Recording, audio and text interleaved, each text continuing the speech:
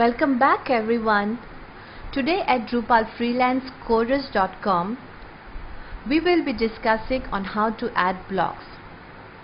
Now to add blocks, first let us go back to our website and click on the Structure tab on the main menu. This will list us a few options, out of which we have to click on blocks and show us what blocks are listed on our website or displayed on our website. Now what is a block? A block are different boxes on our website surrounding our main content area. Now there's a text showing demonstrate block regions. Let me click on this to make it more clearer. So once we click on this, it will show us the different areas where these boxes will be visible. So main area in between is a main content area. So these are the boxes where our content will be available, maybe over the content, over the node, highlight. This is the first sidebar area on the right, that is second sidebar. Slightly on the lower region we have the under sidebar bars, sorry. So these are the different boxes which will appear on our website or around the main content area of our website. Now let us exit the block region demonstration. Now there are two ways to add blocks. One is the inbuilt blocks which come with the CMS.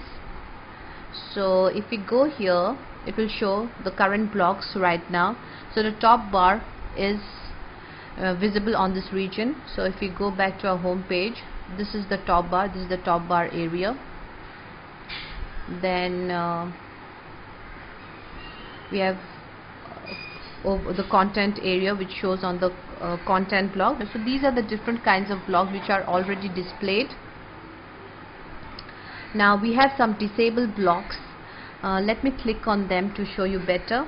Now for example, I need the who's online block. So let me click here and say I want it in the second sidebar or first sidebar. Then let me save this and refresh my home page. So here is the block who's online. It appears here.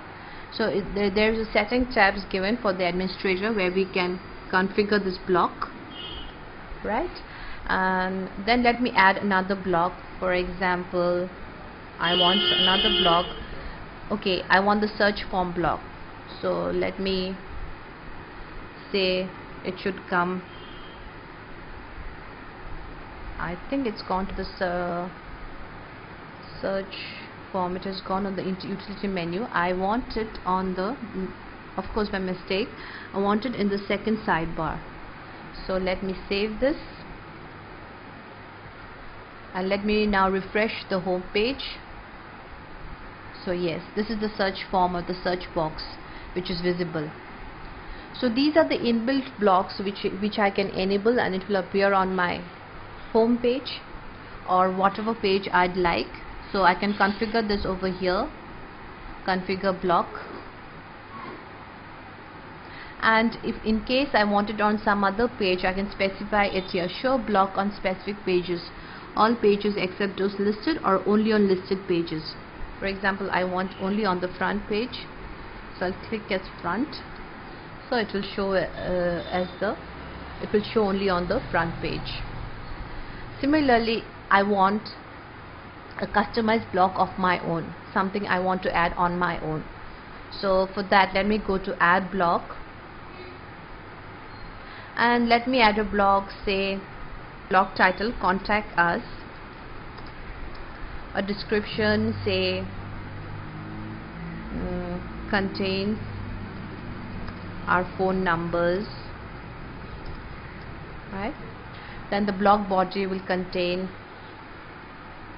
whatever you want to show on this block. Wait, let me put our numbers here.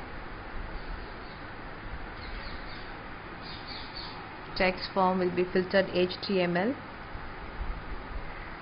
This is required to avoid spammy links or to prevent security hazards or modification of the code.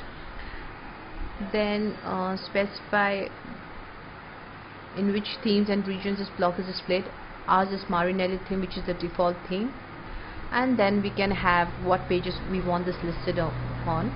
So let me now save this and let me go back to my home page. Of course, I have to choose the region where the block will appear. Right now it is disabled, so I want it on the second sidebar again. Let me save this and let me go back to the home page and refresh it. Yes, so this is where our block appears, contact us block. So in this manner we can add a new block, a new and a customized block of our choice or of our requirement. So with this we come to the end of this tutorial. Thank you for listening, ladies and gentlemen, and do visit us again for more updates and news. Thank you.